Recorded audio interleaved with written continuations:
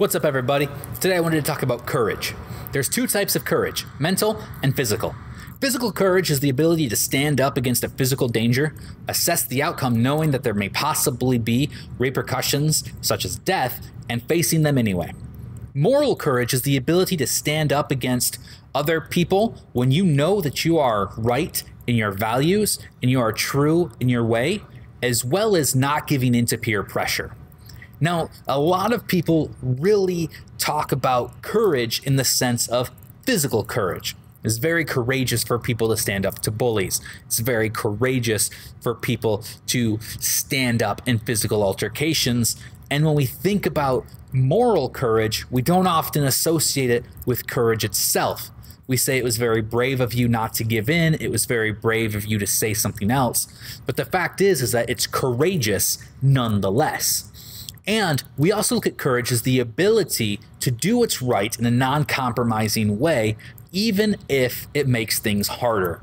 So a history lesson on my past is that I once had the opportunity to resign or be fired from a job.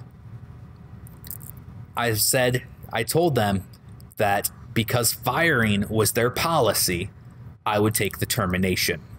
Now, it would have made my life a hell of a lot easier had I taken the resignation. I wouldn't have to mark I got fired from a fucking job, but I did.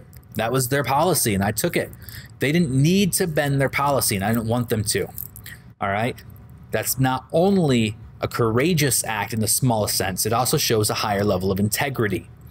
Integrity is the ability to be honest and not compromise your moral values and to have good principles. So that's why integrity and courage really have to go together. But to be courageous, all you have to do is not compromise your good principles and values and stand very sure-footed in the fact that you're doing what's right. So next time you're in a crowd of people and they're all picking on an individual, the courageous action would be to not join in and get them to stop somehow. Courage is an ability that is latent within all of us, and it's the one that will actually help take us farthest in life when we pair it with other pillars of good character.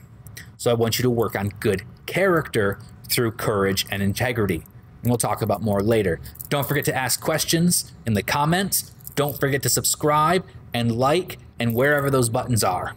I'll see you guys next week.